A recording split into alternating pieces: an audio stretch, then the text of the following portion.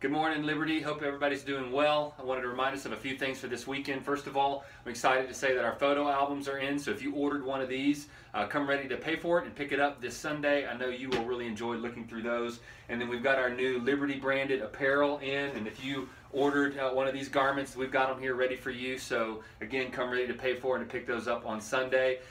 This Sunday morning, I'll be preaching from Mark chapter 14, verses 1 through 11. Let me encourage you to read those passages ahead of time and look and see that there are three different kinds of people who respond very differently to Jesus in those 11 verses. And then this coming Sunday night, Steve Pettit from Bob Jones University will be with us. You should have received one of these invite cards.